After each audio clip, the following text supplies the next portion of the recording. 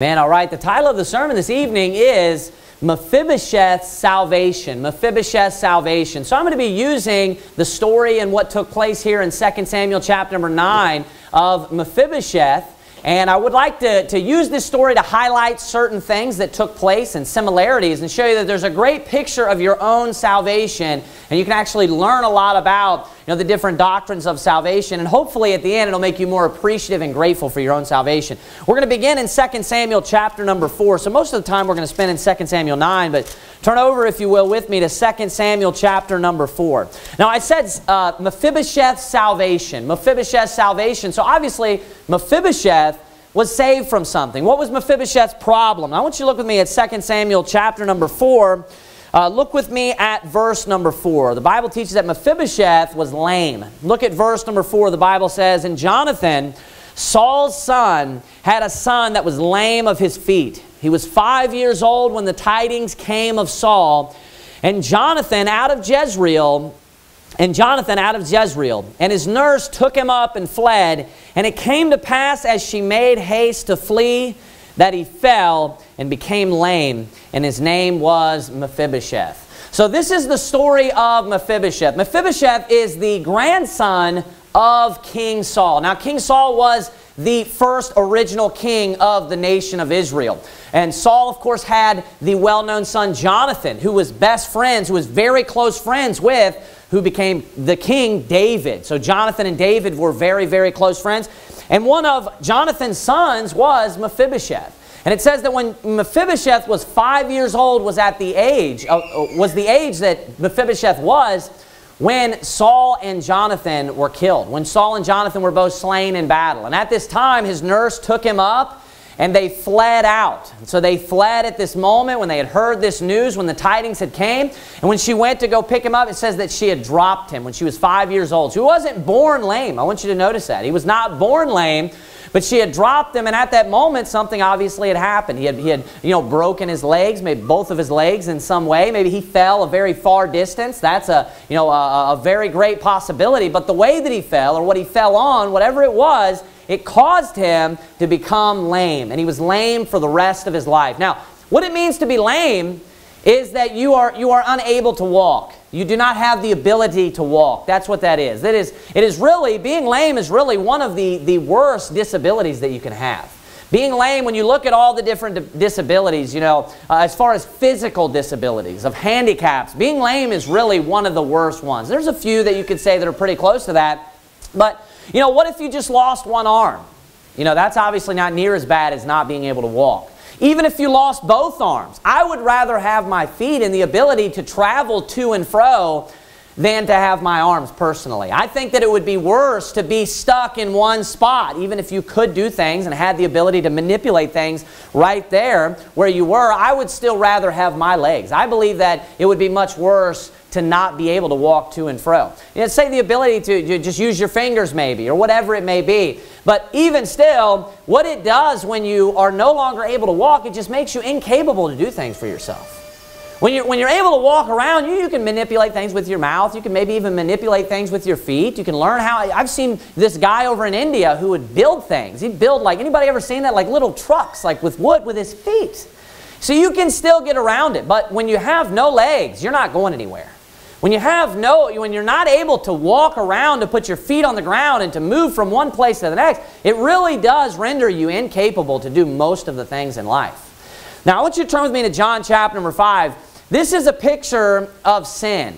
And there's a few different times where we can see this picture being played out. And if you haven't already, slide your bulletin there, because like I said, we're going to be coming back to 2 Samuel, specifically chapter number 9. So we're going to turn to John chapter number 5. In the New Testament, there's a few different pictures of sin. And one of the most well-known pictures of sin in the New Testament, and specifically the Gospels when Jesus is going around, is leprosy. And these are different things that have characteristics of sin, that different infirmities, because sin is an infirmity. Sin is something that has the power over you. It puts you into bondage. Sin is something that hurts you and harms you and holds you down. And one of the pictures in the New Testament of sin is leprosy, because it's infectious, because it spreads from one part, because it's slowly killing you. and it's incurable. There's nothing that you can do about it. There's nothing that you are able to fix. As far as you yourself, you can't get rid of it. Another great picture of this in the New Testament and in the Gospels, with Jesus when he's going around, he'd heal the lepers, but he would also heal the blind. This is another picture of sin. You'll see many people that were lepers that Jesus would heal. You'd see many people that were blind that Jesus would heal. There was a group or a collection of people that fell into these particular categories with these particular sins because it pictured sin greatly. And when he would heal them of this, he would say, "Thy faith hath made thee whole." And it was a picture of their salvation. He would even sometimes say, thy faith hath saved thee. So these infirmities pictured, our infection of sin or our infirmity of sin. Being blind is because you're lost in the world. Like it says in 2 Corinthians, in 2 Corinthians, I can't remember particularly what chapter, maybe chapter 8 or something, but it says that the God of this world hath blinded the minds of them that believe not. So notice blindness has something to do with the unsaved, and how when those people are in bondage to sin, blindness plays that perfect part. When you're blind, you can't find things. You know what you can't find? You can't find the truth. You're incapable of finding the truth. You're not able to get out there and to look for what is right and what is true. Another picture is lameness, of people being lame. There's also a pattern of Jesus healing people that are lame. And again, the same reason is because you're incapable of helping yourself. You're in a state where you cannot fix yourself. You cannot fix your own problem. Look at John chapter number 5. Look with me at verse number 1. It says, "After this there was a feast of the Jews, and Jesus went up to Jerusalem. Now there is at Jerusalem by the sheep market a pool, which is called in the Hebrew tongue Bethesda, having 5 porches. In these lay a great multitude of impotent folk." That means weak, like potent would mean strong. Impotent means weak. Impotent folk of blind, halt, withered, waiting for the moving of the water. For an angel went down at a certain season into the pool and troubled the water. Whosoever then first after the troubling of the water stepped in was made whole of whatsoever disease he had. And a certain man was there which had an infirmity 38 years. When Jesus saw him lie, and knew that he had been now a long time in that case, he saith unto him, "Wilt thou be made whole?" Now I want you to notice that the picture here is that this man has been in this case for a long time. And that this man has been lying here in front of this water with this opportunity to be able to be healed miraculously. But you know what happened was he was not capable, or he was not able to get there himself. That water, what that water pictured was his salvation from this lameness or from this infirmity. And I want you to look with me at verse number 7, and I'll show you that further. When he responds, he says, "The impotent man answered him, Sir, I have no man when the water is troubled to put me into the pool. But while I am coming, another steppeth down before me." So the picture that's trying to be painted here for the reader is the fact that this man is not able to heal himself. And the fact that this man is in a situation where he is incapable of helping himself or healing himself. And he's in need of someone else to help him. Basically, what's being painted here is that this man, this impotent man, this lame man is what? What would be a perfect word? Helpless, exactly. Perfect word. This man is helpless. He cannot do anything, can he? He's not able to fix himself. Now, as I said, there's this pattern of this series of different types of people that Jesus would heal because it perfectly pictures salvation. And we are the exact same way when we are in our sin. We are helpless. We are not able to fix our own problem of sin. Once you've sinned, once you have sinned and you've sinned in your life, you're not going to be able to just do good works that are just going to cancel out those bad things that you have done. Can you imagine standing before a judge and they have proof of you on a camera of doing something, you admit to it, hey, I know I did that, but then you respond to the judge, but judge, look at all these good things that I've done. Don't you think that these good things should kind of like cancel out that bad thing? Don't you think that these good things that I've done should just basically just wash that away?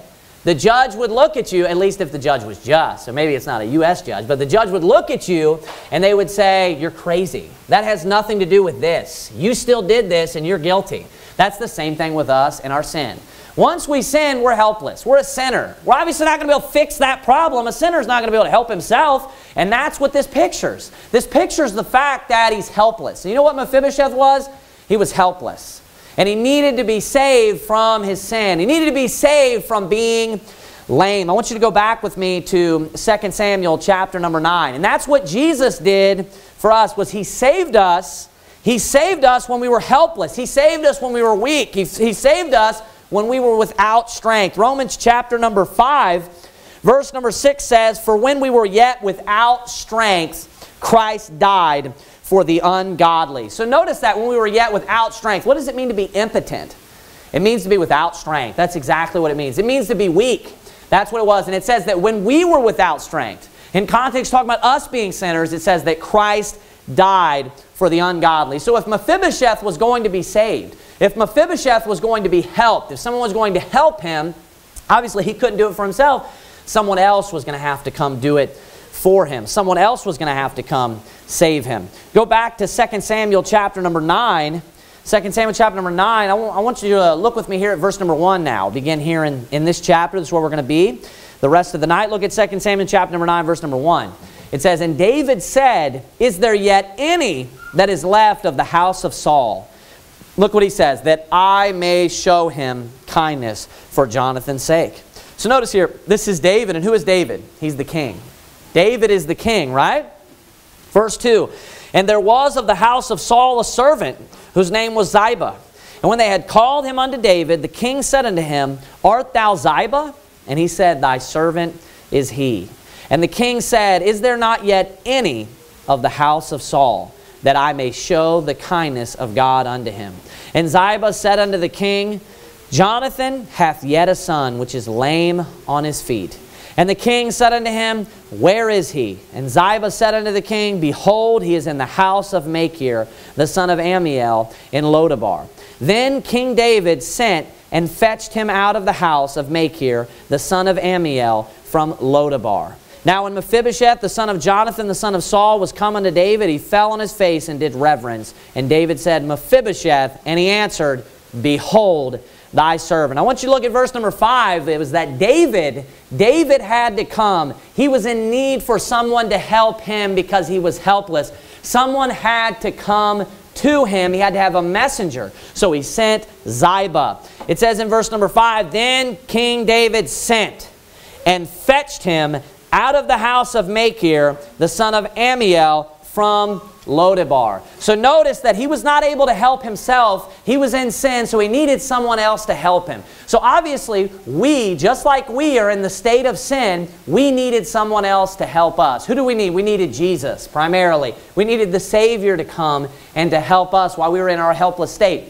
But not only that, there had to be a Ziba that came. There had to be a man that came. David, in this case, he sent. The king sent. And someone else went on the king's behalf. Someone else went and knocked on their door. Someone else went to Mephibosheth's house and brought the news or brought the good tidings to Mephibosheth that, hey, you're going to be saved. Hey, there's going to be help. There's going to be a blessing brought to you. In John chapter number 5, notice that the man needs the exact same thing. He was in need of the same thing. He was needed of a man to come to him to help him. In John chapter number 5, Jesus had first asked him, wilt thou be made whole? So Jesus asked rhetorical questions like that all the time. So he asked him the question, he says, wilt thou be made whole? And I want you to listen to what the man says. He says that, the impotent man answered him, Sir, I have no man when the water is troubled to put me into the pool. So notice what he says. What does he need? He knows I can't do it on my own. I'm not able to do it on my own. So what did he say? I have no man. He knew that if he was going to be able to get there, if he was going to be able to drink of the water, if he was going to be able to be saved and be cured from his impotence, what did he need? He needed a man. He needed a Ziba to come to his door, just like Mephibosheth needed a man to come to him. They're not going anywhere. You know, there's a lot of Mephibosheths in this Jacksonville city area. There's a lot of people that are dead in their sins, and they're just sitting in their house. They're just sitting there and waiting. Mephibosheth was interested. This man here was yearning to get into that water. He was dying to get into that water. He wanted to be healed. And there are many people like that in this city of Jacksonville. There are many people like that in all of the world. And Jesus has commanded us to go out and to preach to them, to bring the same message, the message of hope, the message of salvation that was being brought from the King David to Mephibosheth. He was helpless. And these people, they need a Ziba to go to them. Turn with me to Mark. I want you to turn over to Mark chapter number 16. Mark chapter number 16. We are commanded to go out, and we're sent out just like Ziba was sent to go to Mephibosheth and bring the good news, to bring the good tidings. Look at Mark chapter number 16. The commandment to all Christians says in Mark chapter number 16, verse number 15, and he said unto them, go ye into all the world and preach the gospel to every creature. We're commanded to go out and to bring that good news. Just like David sent somebody to Mephibosheth to bring the good tidings. You can see when Mephibosheth came, he fell down on his knees. You know, he said, behold thy servant. It was good news. Mephibosheth was happy. Mephibosheth was waiting for someone to help him, waiting for someone to just pull him out of this helpless state. And that's how all these people are. They're helpless. They need help. They're confused, they're lost, they're impotent. They know, just like how I had preached in the sermon about the liberty of the resurrection, they know that they have a day of a reckoning. They know that they're a sinner. They have that guilt that they're carrying around on their shoulders, and they know that there must someday be justice poured out. And that's why there are so many people when you knock on their door that are just ready. They just are looking for that man. I have no man. And they're just looking for that man just to pick him up and carry him to the water. They're just looking for that man just to take him to the water and to give them help and to give them hope. That's you. That's all of us. That's our job as the local New Testament church, is to go out as Ziba did and to knock on Mephibosheth's door and to say, hey, Mephibosheth, there's hope. Mephibosheth, there's hope. Hey, I know you got problems. I know you have issues. I know that you're impotent, but there's hope.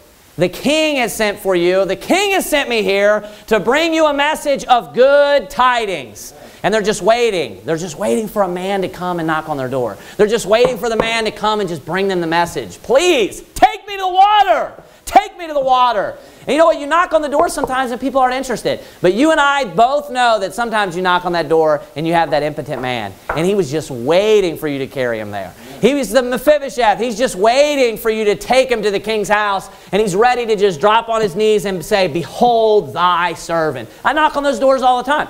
That guy Sean yesterday, when Brother Hall and I were out knocking, immediately when I asked that guy, like, hey, you know, a lot of times, even the people you get saved, everybody knows what I'm talking about. Even the people you get saved, when you say, hey, do you have a few minutes and I can show you? A lot of times, even the people that get saved, they respond like, yeah, I can take a few minutes.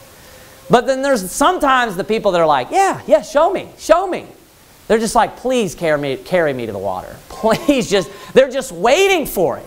There's a big difference, you know, out there oftentimes between some, and you know what? Hey, praise God that both get saved. Praise God that, hey, maybe they weren't that interested until you just started preaching the gospel to them. Hey, I'm still happy, just as happy for their salvation.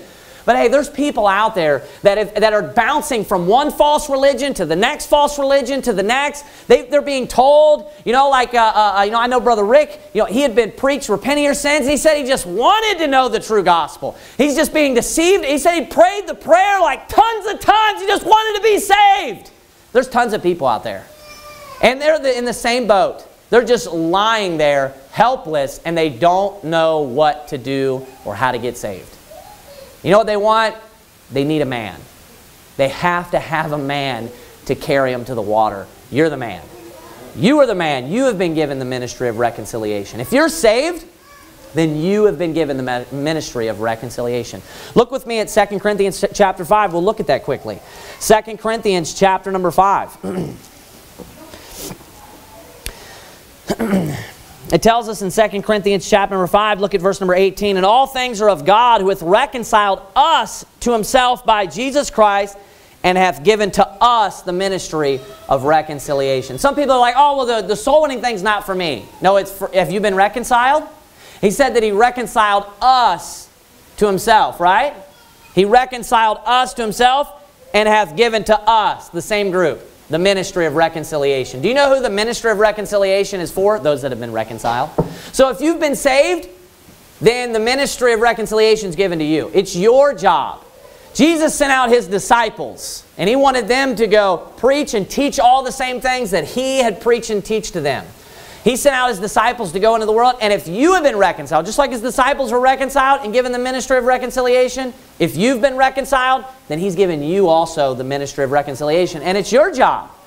There's somebody out there that's helpless and impotent that needs you to carry him to the water. It's your job. They need a Ziba, and you can be their Ziba. Go back to 2 Samuel chapter number 9. So number 1, he was lame.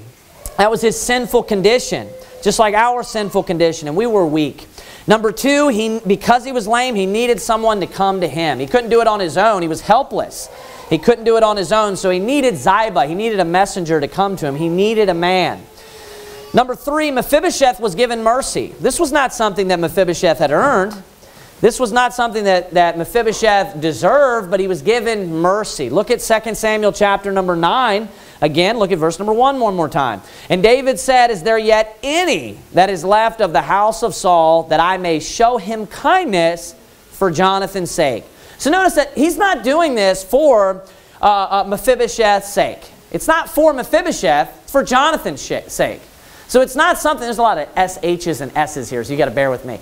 So it's not for something that Mephibosheth did. It's not like, oh, Mephibosheth was a very righteous man. David didn't even know who he was. He had no idea who he was, and he's just like, hey, is there anybody that's Jonathan's son? Is there anybody that I can show him grace or show him kindness for Jonathan's sake? He's like, oh yeah, there's this guy Mephibosheth. Did he deserve it? Was it because he knew? And he's like, hey, this is a really good guy. It had nothing to do with it. Could Mephibosheth been a really evil guy? He could have been. He could have been a bad dude, couldn't he? He could have been a very sinful man. But did that matter? Didn't have anything to do with it. Just like salvation. It's not based on how good you are. It's not based on how you live your life. That has nothing to do with it at all. The Bible says, now to him that worketh is the reward not reckoned of grace, but of debt. But to him that worketh not, but believeth on him that justifieth the ungodly. It says his faith is counted for righteousness. So it's not because you're good. If you're working your way, then you're not given grace. You're given debt. You're going to build up a bunch of debt from all of your sin, because the wages of sin is death. But if you just put your faith in the Lord Jesus Christ, then he'll give you mercy. He'll give you grace, and he'll give you kindness that you haven't earned. He'll give you grace and mercy instead of giving you the reward that is due, that would be due unto you. So he gives you grace and he gives you mercy. So notice that he showed him mercy. Mephibosheth didn't deserve it. He didn't know how good he was or how bad he was. Remember when Jesus tells the parable? He's like, hey, this man, was having a wedding. He says, hey, go out and invite these people. They're like, I'm busy, right? Go out and invite these people. They say the same thing, hey, I'm busy. You know what he says? Go out and find do you remember? One of the things in the list is the lame. He says the good and the bad, the lame, the impotent. He's like, just go out and get anybody. Good, bad, it doesn't matter, because it's not based on how good you are. Because you don't deserve it anyways. You already have enough sins that would not allow you. One sin doesn't allow you into heaven. So you already have enough sins that would not allow you into heaven. So it's not based on how good you are. It didn't matter to David how good Mephibosheth was. He was going to show him mercy and kindness anyways. He's going to show him mercy anyways. The other thing is this, that he shows him mercy for Jonathan's sake. For Jonathan's sake. Now, who is Jonathan? Jonathan is the son of the king, isn't he? The very first king is who? Saul. And who was Saul's son? Jonathan. Jonathan. Now, how are we shown mercy? How are we shown grace? Because of who? Because the Son of God. Because the Son of the King, aren't we? Just like the same situation. Look again at chapter number 9, verse number 1. Another element to that. It says, and David said, is there yet any that is left of the house of Saul, that I may show him kindness? Look at this, for Jonathan's sake. So he wasn't just showing him mercy or grace just to show him mercy or grace. It was specifically, he was imputing unto him the mercy and the grace. He was imputing unto him the goodness that Jonathan deserved in David's eyes. He was giving him the goodness and the righteousness that Jonathan deserved for Jonathan's sake. I want you to look again. Look further down at verse number 7. And David said unto him, fear not. For I will surely show thee kindness for Jonathan thy father's sake, and will restore thee all the land of Saul thy father, and thou shalt eat bread at my table continually. Now why does he say fear not? Look at verse number 6. We read this earlier. It says, Now when Mephibosheth, the son of Jonathan, the son of Saul, was coming to David, he fell on his face and did reverence.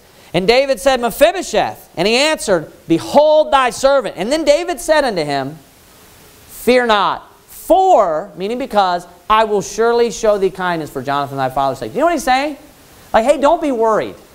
It's almost like Mephibosheth is like, it's obvious that Mephibosheth is very humble because he realizes, I don't deserve this. And then David is like, hey, don't be afraid. Don't be worried. It has nothing to do with you. That's not why I'm doing this. It's not because of you that I'm doing this to you. I'm going to show you mercy for Jonathan's sake. Notice how he's afraid, how he's worried, how he's concerned. Almost like he realizes, like, I'm a bad guy. I don't deserve this. If David's going to give me what I deserve, this is not going to be good. Right? And he's like, hey, don't be afraid. Don't worry about the things you've done. I'm not going to hold that against you. Think about that. Don't worry about all the bad that you've done, all the sins that you've committed. Fear not, because I'm going to show you grace and kindness for Jonathan's sake. Isn't that exactly what happens in our situation with salvation? When you stand before God, you technically, in a technical sense, have a whole lot of sins to answer for. In a technical sense. You have a whole lot of sins that you've committed all throughout your life. Right? But thank God that they're under the blood of Jesus Christ. And that He died for you. And when you stand before the king, just like Mephibosheth stood before King David, you know what? You could fall down and be afraid because of the glory of God. You know what he could say to you? Fear not. I'm going to show you grace and I'm going to show you kindness for my son's sake.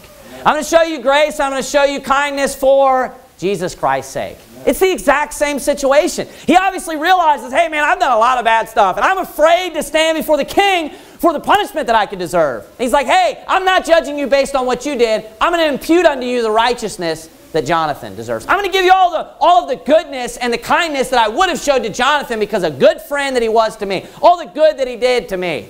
The good that he did in my eyes.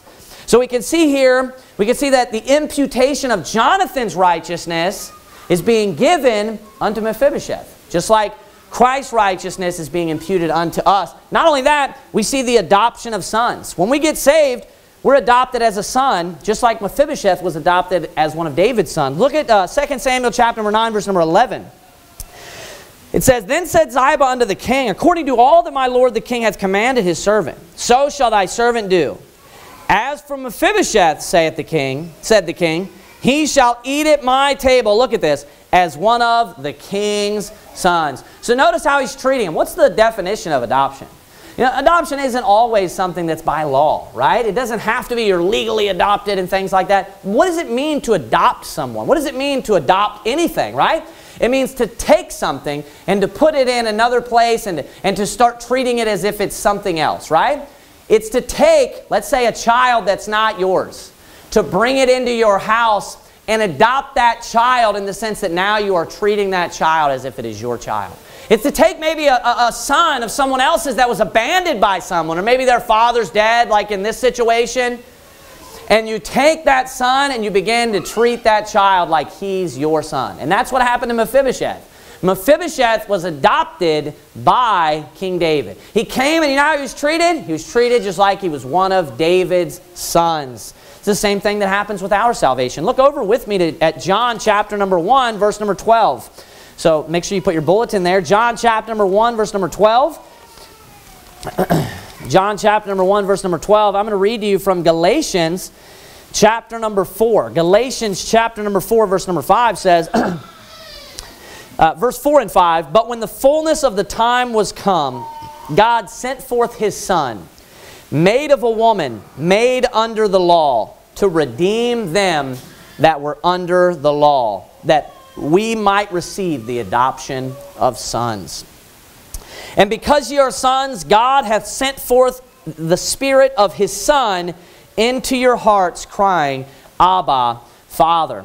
I want you to look with me at John chapter number 1, verse number 12. So notice that we are adopted as sons. Just like Mephibosheth was taken in and he was treated like he was one of David's sons. David adopted him as one of his sons. At the moment of salvation, we're born again into God's family and we become a son of God. Look at verse number 12. But as many as received him, to them gave he power to become the sons of God, even to them that believe on his name. So at the moment of salvation, when you put your faith in the Lord Jesus Christ, you call upon the name of the Lord, at that very moment, you become a son of God. When we say you're born again, what we're saying is you're born again into God's family. You're born again by the Spirit of God, which is the Spirit of adoption, as we just saw. It's the Spirit of the Son. So when God looks at us now, He looks at us through His spiritual glasses, and He no longer sees the sins that I've committed in the flesh. And you know what He sees? He sees the Spirit of His Son. And He doesn't view me as being a foreigner. He doesn't view me as being a child of this world or a child of the devil. He views me as being a son of His, a son of God. It's the same thing that happened with Mephibosheth. Mephibosheth was not David's son. Mephibosheth was not born into David's family. Mephibosheth technically had lost all rights to any sort of kingship and any sort of treatment. You know, Saul was from the tribe of what? Benjamin, exactly.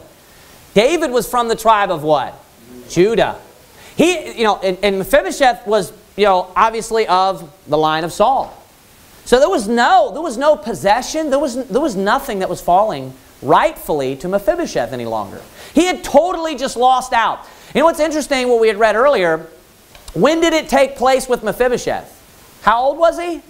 He's 5 years old. Wouldn't you say, just trying to guess at your own children's age of when it seems like they get to the age of accountability? What would you say that is? When they really start getting what's right and wrong? 3, 4, 5 years old, wouldn't you? Real close to that. Notice that Mephibosheth wasn't born lame, and he was actually born, let's say righteous. Let's say that he was born as an heir to the throne. Children, when they're born, they are born, they have a sinful nature, but the Bible teaches that that is not held against them until they get to the age of accountability. If you die before when the law comes, like Paul talks about, then once you understand it, the law comes, you understand it, and you choose to disobey, then you are dead in your sins at that moment. And that's normally around the age of 5 or 6. Isn't that interesting? That he was a rightful heir if he would have, at that moment, let's say Saul died, and David wouldn't have taken the throne. What would have happened? Jonathan died, then he would have been an heir. At that moment, technically, he would have been an heir is the point. And then something happened at that age, and he became lame. I believe that's a perfect picture of a child sinning, losing that ability to go to heaven. At that moment, they've become impotent, they've become weak, and now they need to be redeemed. They need to be adopted back into the king's family. They need to be adopted back into the king's family, and they have to be born again. So there's many levels of symbolism here. Go back to 2 Samuel with me, 2 Samuel. And I want to look at just one more point here. I want to look at the great humility. The great humility. The great humility of Mephibosheth. Look at 2 Samuel chapter number 9. Look at verse number 8. It says, "And he bowed himself and said, What is thy servant, that thou shouldest look upon such a dead dog as I am?" Now that is great humility. When you look in the Bible, the lowest creature, the creature that is just the most frowned upon, the most low and dirty and disgusting creature, when somebody really wants to criticize you or criticize themselves, they're always like, "What am I, a dead dog? What am I, a head of a dead dog?" Over and over again. So you notice what you see here is you see the great humility of Mephibosheth standing before David. He comes before the king and he says, it's where he says, and he bowed himself. So he even bows himself down and says, "What is thy servant, that thou shouldest look upon such a dead dog as I am?" He comes before and he says, "Why are you even considering me?" It makes me think of the verse that where David actually says himself, "What is man that thou art mindful of him, and the son of man that thou visitest him?" Think about this. If Mephibosheth came before David and he demonstrated this sort of humility before a worldly king, how much more humble should you be before the King of Kings? How much more humble should you be personally before the Creator and the God of the universe? And you look at this example of him, and you know what he realizes? Hey, I don't deserve any of this. I don't deserve to be standing before you like this.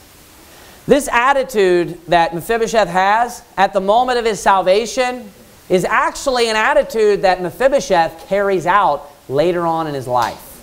And the other point, I want to just throw a couple nuggets at you and we're going to be done. A couple other real interesting nuggets is that he's a co-heir. Just like he was adopted to be a son, he now becomes a co-heir, and he inherits land, and he dwells in Jerusalem continually, and he eats bread continually.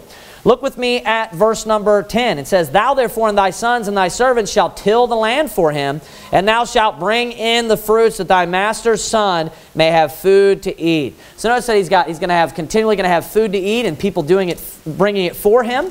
Look at what it says in verse 7. And David said unto him, Fear not, for I will surely show thee kindness for Jonathan thy father's sake, and will restore thee all the land of Saul thy father, and thou shalt eat bread at my table continually. So notice, he's inheriting land, isn't he? And you know where he's specifically living and inheriting is Jerusalem. Look at verse number 13. So Mephibosheth dwelt in Jerusalem. So you know where he went? He went to Jerusalem. Where are we going to go when we die? What are we going to inherit? New Jerusalem. You know what he does? He goes and he sits down and he eats at the king's table. What does it talk about us doing with Jesus? We're going to sit down and we're going to eat at the table. It talks about how he's going to drink new wine with us. And it talks about how he's going to serve us. And Jesus also mentions that we're going to be eating manna. He says he's going to give unto us hidden manna. He's going to give unto us bread. What is Mephibosheth doing here? He's eating bread. He's sitting there, and it says that he's eating bread always. You know, that is a picture, I believe, it says continually, even there in verse 13. It says always up in, I believe, well, he says continually again in verse 7. One of the verses he says always, just saying continually. That's what it means. So he's going to be doing it continually. That's a picture of it not being taken from you. A perfect picture of Christ preserving our salvation, and it's not up to us. It didn't matter what Mephibosheth did. He wasn't going to lose this spot. And the way that you can prove that is, do you remember what happened with the Gibeonites? I thought of this. This I thought of after I read this and kind of came up with some of these points. But then I thought of this while I was preparing this afternoon. The Gibeonites, Saul went and Saul killed the Gibeonites, and it says that he was very bloody. And the Gibeonites, there's a great plague that comes in the land in the days of David. And David implores God, he prays to the Lord, and he says, why is this plague? For whose sake? And he says it's for Saul's sake, for he slew the Gibeonites and was very bloody. And he goes and he tells the Gibeonites, and the Gibeonites are, hey, we don't want anything, but we want the sons of Saul. We want the heads of the sons of Saul. We want 7 of them. And you know what David does? It tells you specifically, it says these words, it says that David spared Mephibosheth for his oath's sake. There was nothing that was going to change that. You know why? Because he promised. Because he promised to Mephibosheth, and he promised to Jonathan. It's the promise that he gave to his son, and Mephibosheth was the inheritor of that promise, just like we're an inheritor of that promise through the seed of the son, of the king's son. And he said that he was not going to go back on his promise in hope of eternal life, which God that cannot lie promised before the world began. He had a promise and he won't break it. There's another thing too.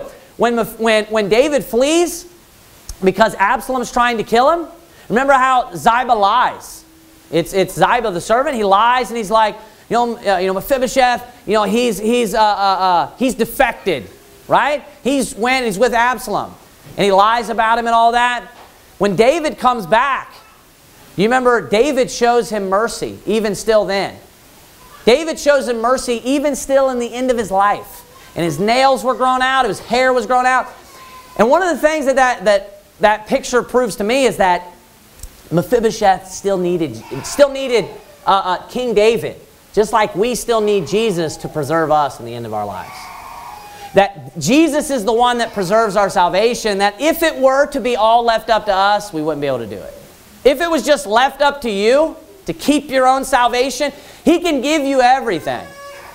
He could put you in the king's palace, give you bread, give you everything that you need, but if He just abandoned you and left you, you'd be right back to where you were before.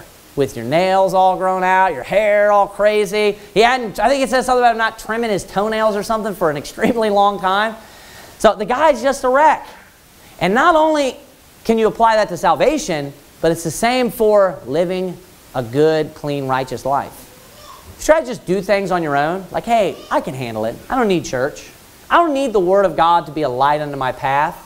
You know, I'm wise enough now where I can make my own decisions. You'll end up like Mephibosheth. When David got away from him, he just went to hell in a handbasket. He started falling apart, didn't he? Just like if you get away from Jesus, the same thing will happen. Just like if you want to go your own way, obviously in this case, Mephibosheth wasn't able to do anything. But in that case, you know, he still needed David. He needed David there to help him. There was a few other points, but I'm not going to go over them right now. But yeah, you can see these are those nuggets that I love to find in the Bible, where it's a perfect picture of salvation. There's so many different elements. You can find every aspect of our own salvation. You can see him there calling upon the name of the Lord, calling upon the name of David. You can see him being shown grace and mercy, just many, many elements, great elements of salvation where we can learn much about our own salvation. You know what it should do when we see someone like this? We see Mephibosheth still in the end of his life being humble, just like he was in the beginning. And do you remember what Mephibosheth says? He's like, I don't deserve it, just take it from me. And David's like, no, you're keeping it. You'll still keep everything. You're going to keep everything that I gave you. It just doesn't matter what happens to you.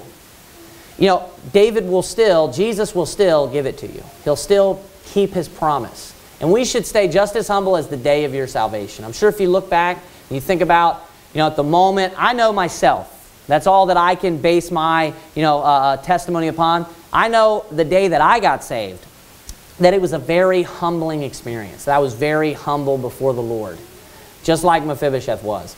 You know what the best thing is in your life that you need to watch out for and to make sure that you continue to do? That is to be humble. Keep the humility that you had the day of your salvation, just like Mephibosheth kept his humility. Let's bow our heads and have a word of prayer.